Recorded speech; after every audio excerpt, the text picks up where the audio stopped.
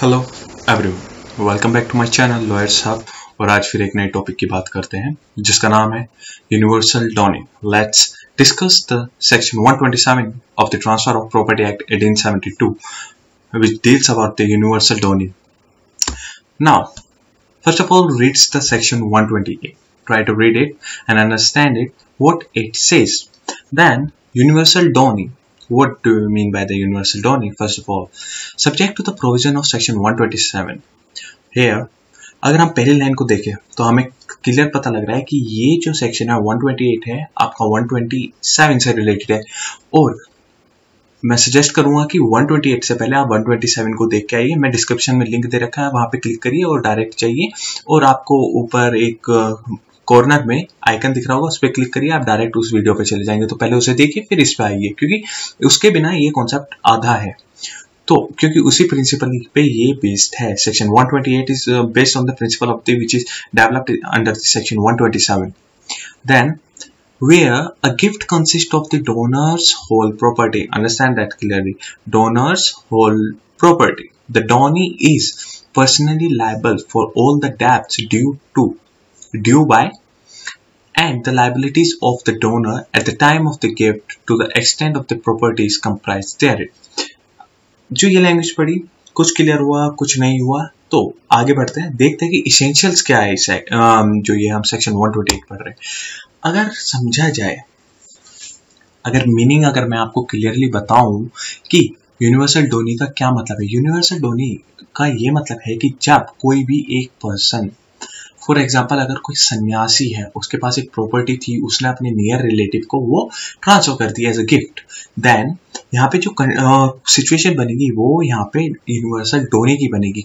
जिसे ट्रांसफर करी गई है वो यूनिवर्सल डोनी बन जाएगा यहाँ पे, क्योंकि उसके पास हर एक प्रॉपर्टी आ गई है किसकी, डोनर की। ये बात याद रखना, मूवेबल या इमूवेबल दोनों नेचर की प्रॉपर्टी डोनी को ट्रांसफर हो जानी चाहिए। अगर इसमें से कुछ भी डोनर रख लेता है, डोनर के पास छोटा सा भी पार्ट है प्रॉपर्टी का, तो वो जो डोनी है वो यूनिवर्सल नहीं बन पाएगा। तो सबसे पहले कंडीशन ये लगती है, एसेंशियल एलिमेंट जो है वो है whole of the property of the donor is transferred to the Downey, then is known as the universal Downey.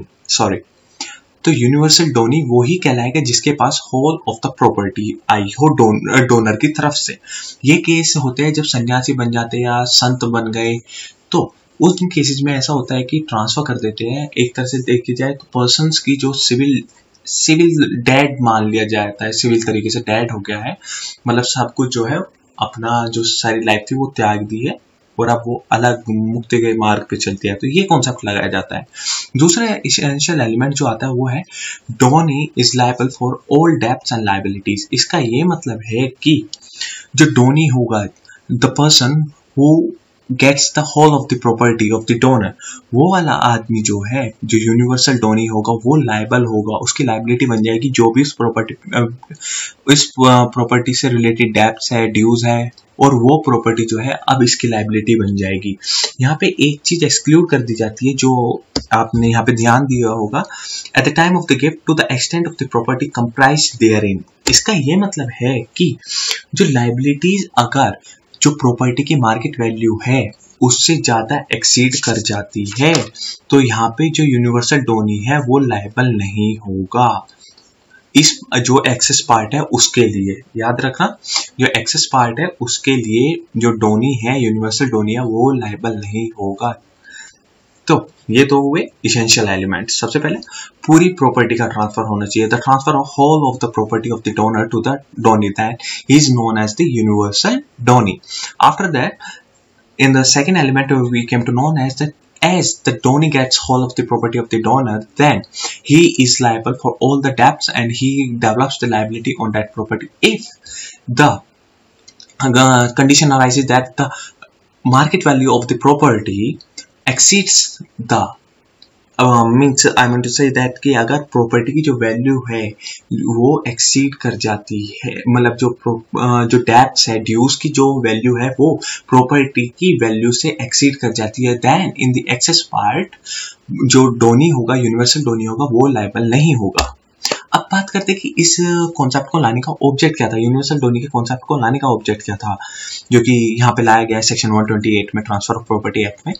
तो उसका ये ऑब्जेक्ट था कि to protect the interest of the donors creditor. इसका ये मतलब है कि जो डोनर्स क्रेडिटर है उसके इंटरेस्ट को बचाने के लिए ये ऑब्जेक्ट डाला गया है। ये जो कॉन्सेप्ट है ये इलस्ट्रेशन के थ्रू समझते हैं। ए takes a large amount of loan and gift his all the property to B. Here the donor's creditor has a right to follow the property in the hands of the universal donee. Here we can understand that कि A है, हिंदी में समझाता हूँ, A है और B है। A ने अपनी प्रॉपर्टी पे बहुत लार्ज अमाउंट का जो है लोन ले लिया है, और B जो है उसे जो लोन लेने के बाद उसने क्या करा, जो सारी प्रॉपर्टी थी वो कहाँ पे ट्रांसफर कर दी, बी के पास।